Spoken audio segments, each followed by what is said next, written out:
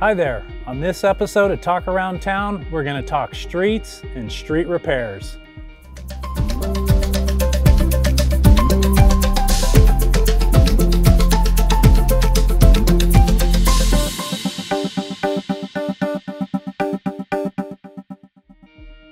Hi, I'm David Gassaway with Talk Around Town. We're here today with Dan Camara, our streets manager, and we're going to talk about street repairs. Thanks for joining me, Dan. Yeah, glad to be here. How you doing today? Excellent. Yourself? I'm doing wonderful. So one of the things that we get a lot of questions from the public on is about streets. And you guys do a ton of work to keep our streets in as best a shape as we can. Tell us a little bit about how you guys do that. What types of repairs do you do? You know, what type of projects does the streets team do? Well, the streets department is comprised of two teams. There's an arterial and collector crew. And they typically do trench paving, which is essentially removing damaged wheel path asphalt and paving it back. And then they also assist in the special events. We also have a residential crew that's funded by Measure P, and they do targeted repairs in the older neighborhoods. Okay. Those are a little bit more intrusive and extensive repairs where they actually dig down, removing typically 3 to 5 inches of asphalt and 13 to 17 inches of aggregate base. Wow. And they rebuild the road section. So they're a little bit slower as far as movement. It's essentially rebuilding a road piece by piece. Okay. And so when you say trench paving and wheel paths, so 2 asphalt strips going down, not exactly in the middle of the road, but sort of right where your wheels would be when you're driving down the street. So that's trench paving. Correct. Now, why do we do trench paving as opposed to, say, just, you know, ripping off that whole section or doing an overlay on that whole section? The cost. It all comes down to cost. And as a maintenance crew for the public contract code, we cannot do an overlay. So if we were to take out the entire lane, it would be way too expensive. We're just trying to get the most bang for the buck and take out the portion of asphalt where your car is going to travel on.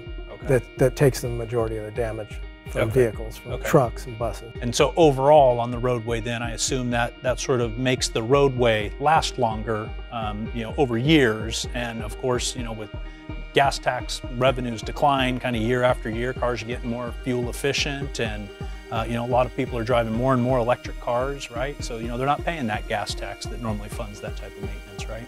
And ideally, we would do that work in conjunction with our surface treatment program.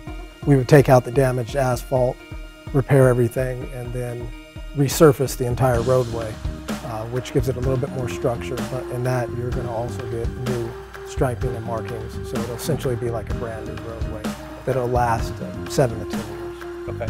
Great, that's excellent. So we're trying to be as cost effective as possible in maintaining our roads for as long as we can on the limited monies we have. What other types of funds do we utilize for our roadway maintenance? Gas tax, Measure P, I believe SB1. Okay.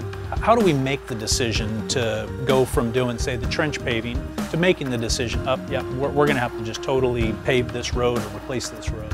It's based on the condition of the roadway. There's actually a lot of things that go into it. The location of the roadway, the average daily trips for vehicles, the stakeholders, are there utility repairs that need to be done? Is there a school there? There's many, many factors that go into that decision. Okay, that makes sense. As we're kind of taking and weighing all those factors, how do we decide what roadways and when? And is there sort of a comprehensive or overall plan on how we make those decisions and where we're going to target repairs year after year? We have a Measure P think tank group, and we get together and we discuss things and make those decisions. Okay. And do we sort of segment the city out into zones that we're taking a look at? So roads are given a grade called a pavement condition index, as required by the MTC. Our roads are rated every 2 years, so it's a 4-year cycle. Every 2 years will be residential, and then the following 2 years will be arterials and collectors. Okay. And based on that number, there's an industry standard of what should be done. There's a multitude of factors, but the quick answer is it's based on the pavement condition index. Okay, so the roads in a worse condition kind of move up over time in that, and then now they're at the top of the list, now they get the repairs. Yeah, okay, great. Are there other small types of repairs that we do throughout the year? I mean, I know we just came off of an incredibly rainy season and potholes, right? Potholes are a big issue. So how do we go about repairing potholes, and are there others of those smaller types of repairs that we do at some frequency? Pothole repair is a huge industry, and every day there's a new innovation. We use probably a half a dozen different products, from burn down products, cold fill products. We continually try new things and test their longevity to see which gets the best bang for the buck. Sometimes it's using hot asphalt, sometimes it's cold patch, sometimes we use a thermoplastic material called chip fill. And is that those different types of materials based on the size of the pothole?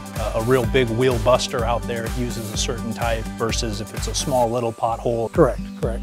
So the crew that we have currently crack sealing on East Tabor, they're using a thermoplastic material called chip fill.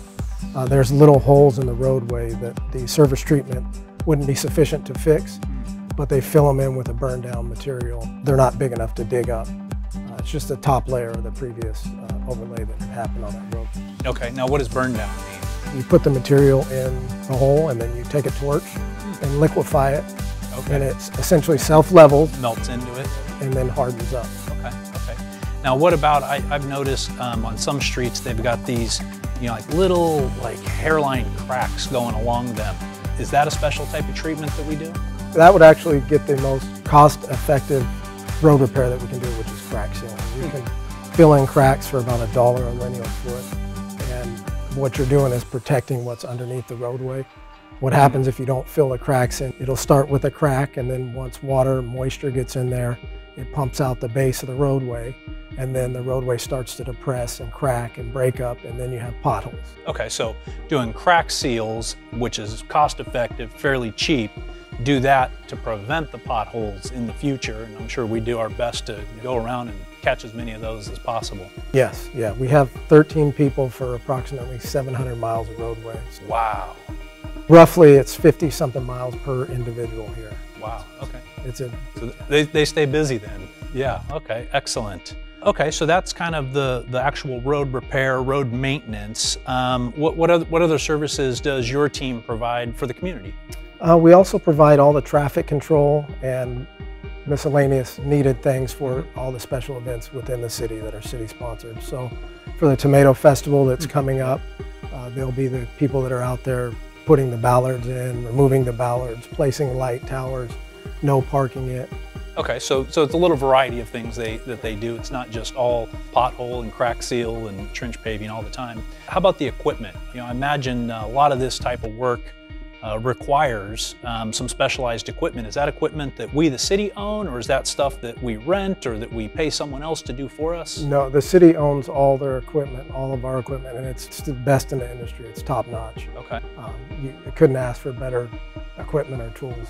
Yeah. They take very good care of. So what are some of those types of equipment? Rollers, backhoes, pavement grinders, tractors, lots of trucks to bring people and materials to and out of the way. Big trucks and just, sort of a light duty, right? Big trucks, little trucks, jackhammers, shovels, rakes. Okay. And so, yeah, because sometimes when I'm out driving, early in the morning around town, I'll see someone out there and, they're driving down the street with the backhoe and behind them is the dump truck. And so they're going to some job site where they're going to be, doing some repair work. Yeah, okay, excellent.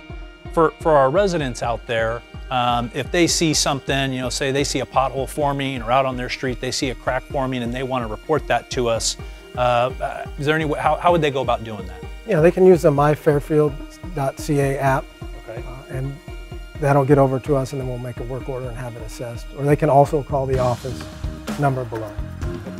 All right, Dan, thank you so much, appreciate it. And once again, for Talk Around Town, I'm David Gassaway. We'll see you next time. To view more programs like this, follow the City of Fairfield on YouTube, Twitter, Instagram, and Facebook.